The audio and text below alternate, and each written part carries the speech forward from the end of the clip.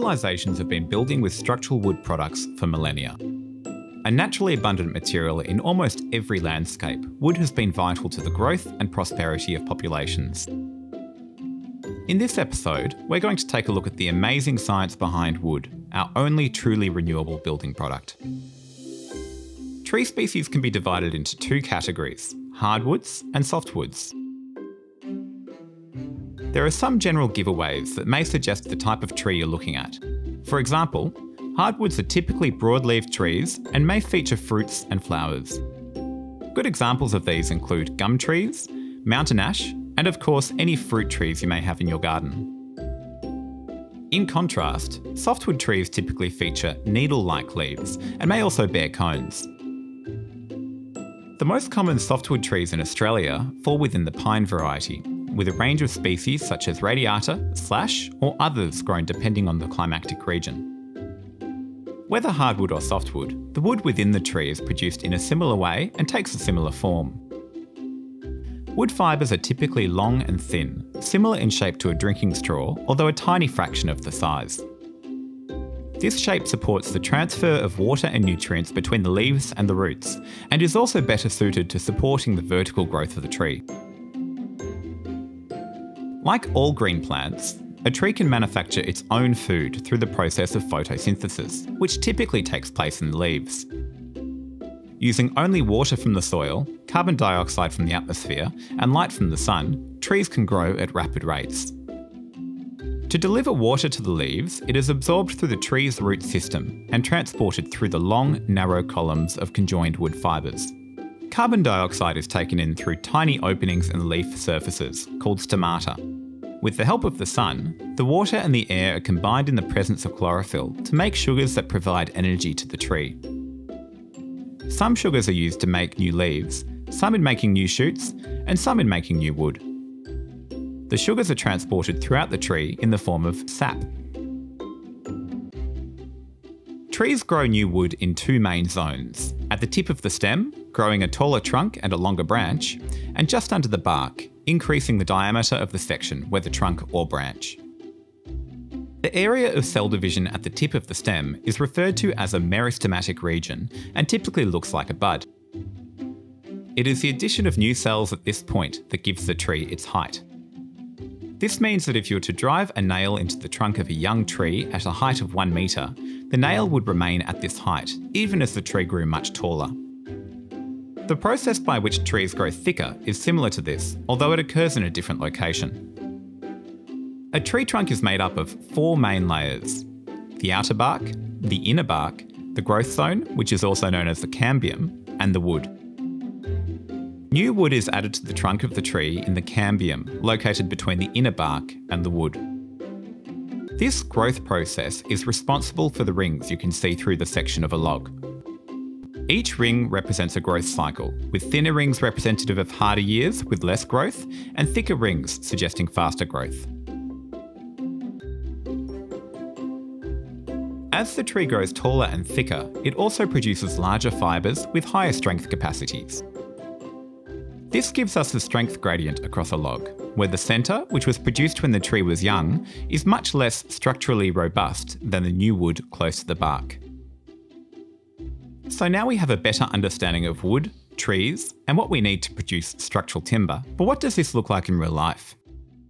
To find out more, I visited a plantation grower in the Green Triangle, a region spread across the southwest of Victoria and southeast of South Australia.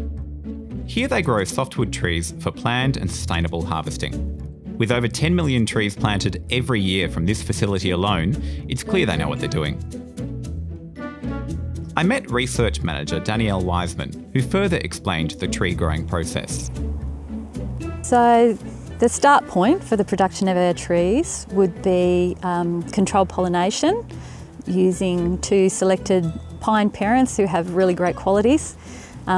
We do a controlled pollination, so taking pollen from the father and fertilising the mother, so producing the improved seed.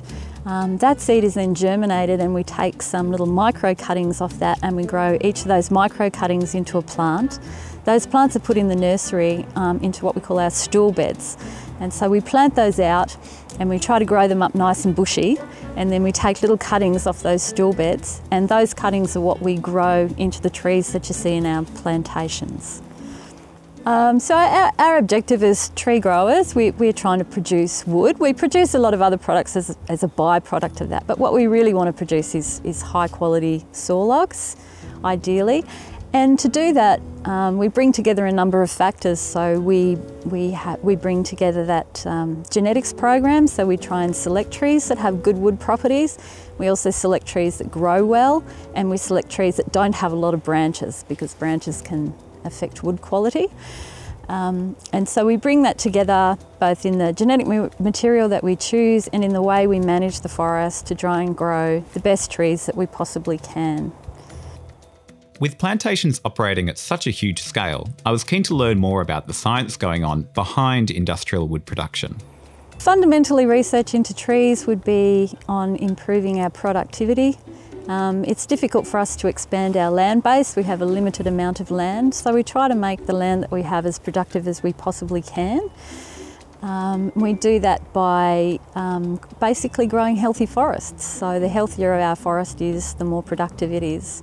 So the pressing problems for us would be avoiding fire damage to our plantations, which obviously affects productivity, avoiding damage from pests and diseases, and just matching the species that we grow to the site, so that ensuring that we have a good productive forest because it's suited to the conditions in which it's growing. While growing plantations at this intensity creates an incredible carbon sink, I asked Danielle what impact this has on the land. As a land use, plantation forestry is very low impact. We only disturb the soil once every 30 or so years in Pinus radiata, when we come in to do some site establishment to allow us to put in our seedlings. We also have very low chemical use. We do weed control about once or twice every 30 years in order to establish our seedlings, and after that we do very little. Most of our pests in the plantations are controlled through keeping our plantations healthy and resilient, so we very rarely do chemical pest control, but we do employ some biological controls for some of our pests. An example of a successful biological control can be seen in the treatment of the Cyrex wood wasp, a pest that attacks stressed trees. We primarily control it by avoiding our trees becoming stressed, and we do that by thinning them when they start to compete with each other and getting stressed. But if they do become stressed, we do what is called trap tree plots. So we make some trees sick in order to attract the Cyrex, and then we infect those trees with a nematode. And that the Cyrex wasp comes in, lays its eggs in a stressed tree, and then its larvae are infected by that nematode that we've put in, and that nematode makes the wasps that hatch out sterile. Wow. And that's how we control Cyrex wood wasp.